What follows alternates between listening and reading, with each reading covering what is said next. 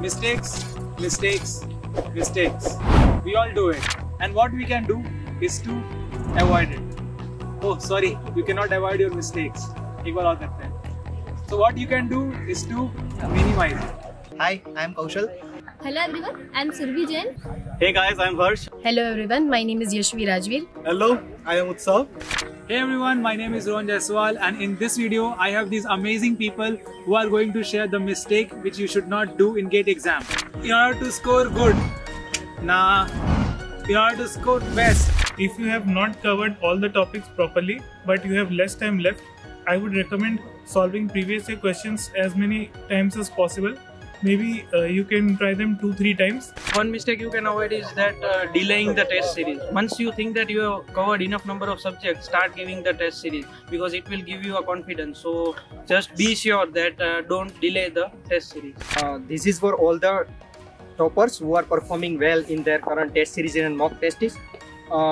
Don't be overconfident. Try to sustain your performance because it is important and I would say bit difficult to do that.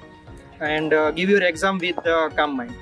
Along with your technical subjects, also focus on aptitude because it consists of 15 marks and 15 marks is a game changer for many toppers. So don't try to avoid it. One should analyze their tests properly. It's okay if you have not given more number of exams, but analyze the ones that you have given and keep revising your subjects. I would like to say to solve the whole question in 3 iterations. In first iteration, solve the easy question in which you do not require any calculations.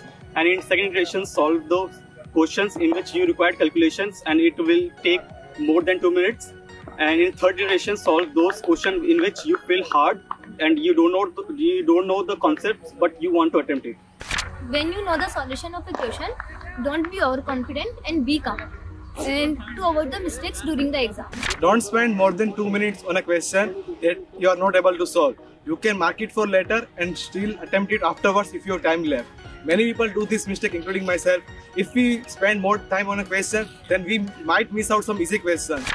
Many of us make a mistake of starting the preparation with difficult subjects. So I would say that don't start with this difficult subject or subjects in which you are not good at. Start with the subject you feel easy or you are interested in.